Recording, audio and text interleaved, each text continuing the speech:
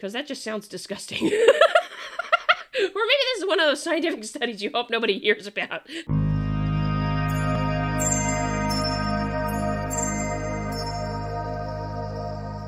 Alrighty, I'm back again. It's Monday. Have a good one, folks. And I'm gonna start doing it. I think I'm gonna try and do a regular thing on Mondays, in particular, to start us off with something that might be called strange science news.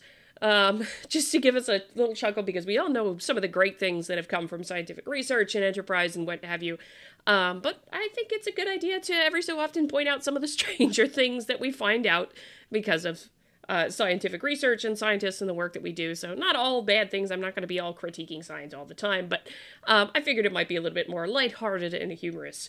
But first, of course, I want to make sure I give my usual plug.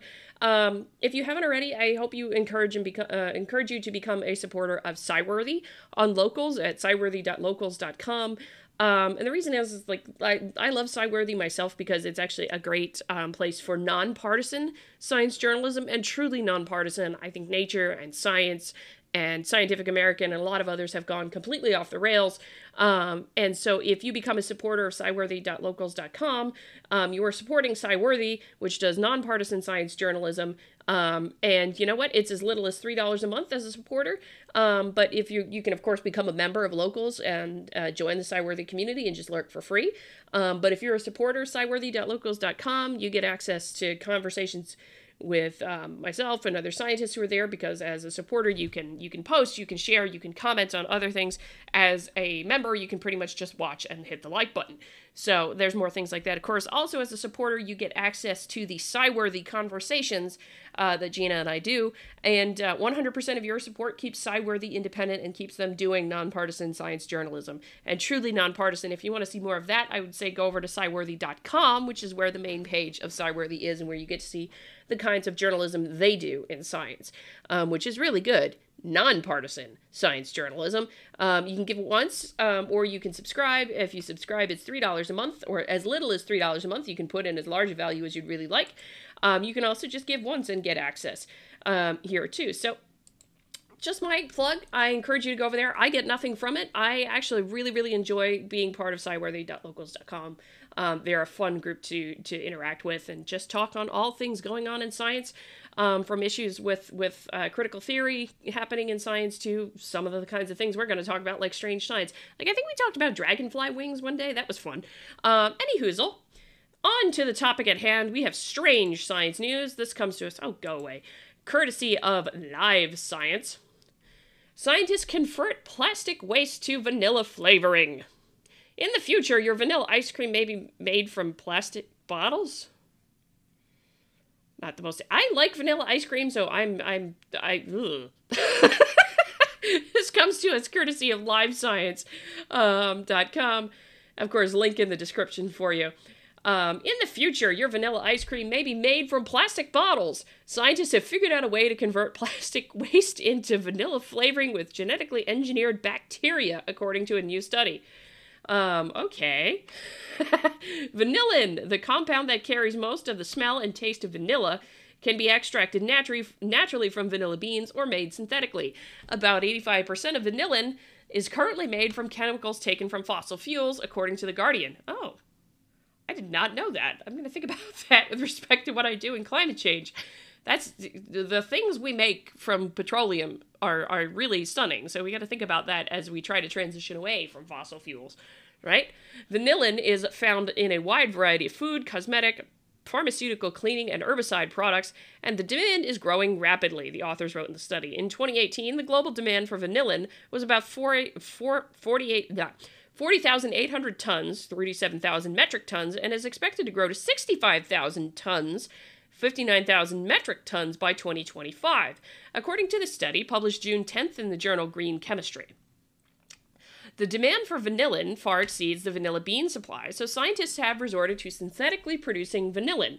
For the new study, researchers used a novel method to convert plastic waste to vanillin as a way to both supply vanillin and reduce plastic pollution. So, you know, there is a thing. I am all for ways of trying to get rid of plastic, because I have lived around lived around landfills a couple of times, and it's disgusting. It's not helpful for wildlife and things like that. So, recycle your plastic, please. It's good for that, but it's also, it's actually cheaper to buy recycled, by the way. So buy recycled. Shop recycled. It's cheaper. At least in my experience, it's cheaper. Others may disagree. I'm just talking from my experience on that one. So yeah, finding ways to reduce plastic pollution is great, but I'm just like, I'm thinking of plastic. I'm thinking of water bottle in ice cream. Ugh. Previous studies showed how to break down plastic bottles made from, oh god, polyethylene terephthalate, I can't pronounce that, into its basic subunit, also known as terephthalate acid, and I'm definitely not pronouncing that right. In the new study, 2 researchers at the University of Edinburgh in Scotland genetically engineered E. coli bacteria to convert terephthalate acid into vanillin. Okay, I'm just going to call it T-acid from here because I can't pronounce it. T-acid and vanillin have very similar chemical compositions, and the engineered bacteria only needs to make minor changes to the number of hydrogens and oxygens that are bonded to the same carbon backbone. The researchers mingled their genetically engineered bacteria with T-acid and kept them at 98.6 degrees Fahrenheit, 37 degrees Celsius, for a day, according to The Guardian.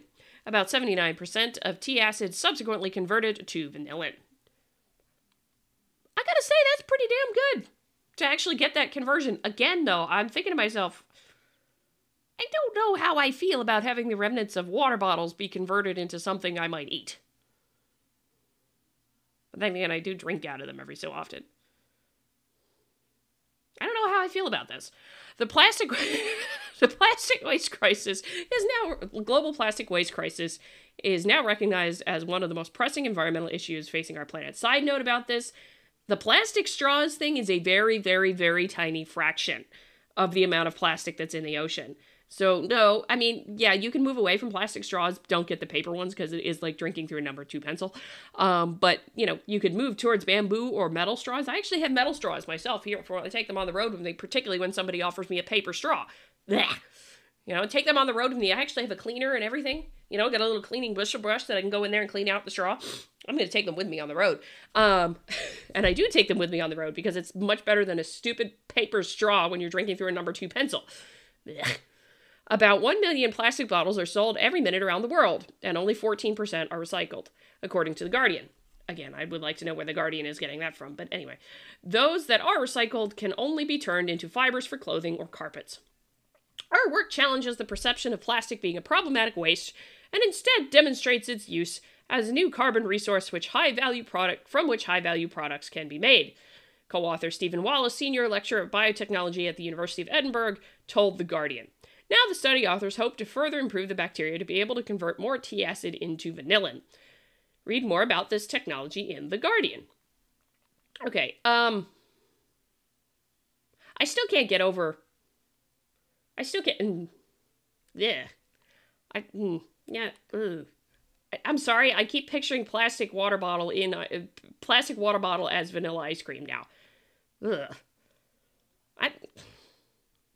Gonna have to work on the messaging with that one, because that just sounds disgusting. Or maybe this is one of those scientific studies you hope nobody hears about. But my gosh, I mean, look at our remarkable achievement that we can convert plastic into vanillin and put it as the flavoring in vanilla ice cream. Or, think of how many things vanilla extract is used for. Like cookies, cakes, every number of different things use vanilla extract, and they are right. You gotta make sure you don't overdo it with the vanilla beans. But I'm just like, what? What? And for the number of things it's found in, I can actually see this being potentially really, really useful. I just can't get past the vanilla ice cream being made from plastic bottles. So something about that just doesn't seem right. Yeah. Ugh. Anyway, that was the first installment of what I hope will become a regular series on this channel of strange science news. I wonder, let me go over to The Guardian, see what this looks like real quick. Scientists convert used plastic bottles into vanilla flavoring.